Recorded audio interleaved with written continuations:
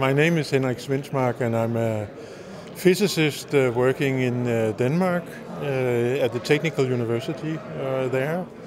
And we spent a large number of years trying to understand why these energetic particles that come from space, they affect Earth's cloud cover. And the whole work that we have been doing, which also NIR is involved in, is trying to understand the microphysical mechanism. And I think we are very close to get figuring out why there is such a connection. This is near Shaviv. He's a physics professor at the university, the Hebrew University in Jerusalem, is right? Yep. And Nir did some fantastic work in 2001 where he sort of extended the whole idea to the galaxy, so that cosmic rays are affecting clouds on geological timescales or astronomical timescales. And when he started that work, I contacted him, and we were sort of working independently, and then at some point we decided to work together, and we have done that for 10 years. Yeah, can you please explain the three main issues of that common work?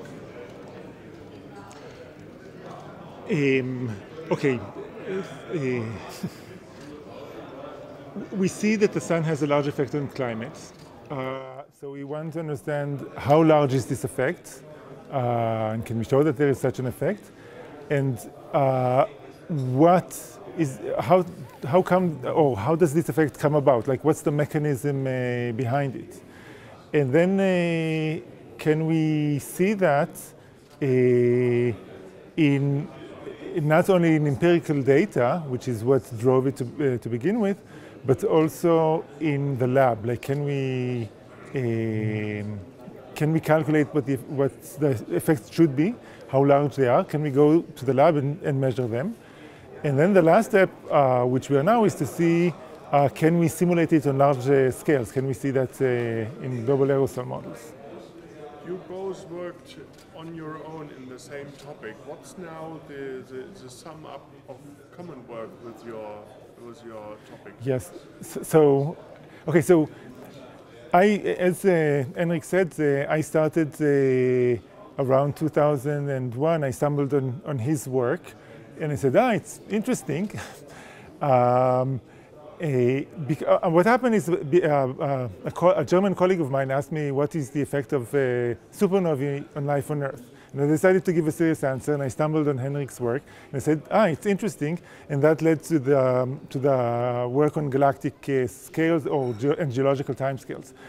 And for about a decade, I guess, we were chasing each other's tail. Like, we were doing the same stuff, and sometimes I beat him, sometimes he beat me, and that was for like 10 years. And then we said, just a second, like, why not join forces and do things that, double the rate? Okay. We are here at the 14th International Conference of Energy and Climate. So some people tell that this is the counterpart of Glasgow Climate Conference. Do you have any opinion from your scientific view?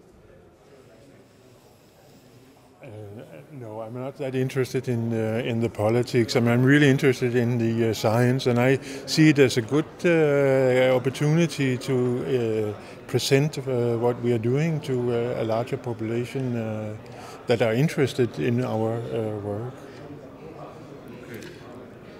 I think the main problem with this issue has been that there's no real climate discussion.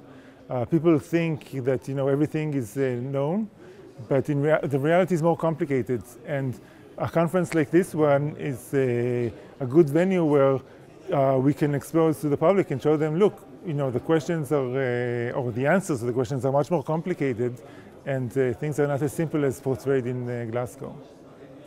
Thank you very much, both, for your work, and hope to see you next year. Thank you.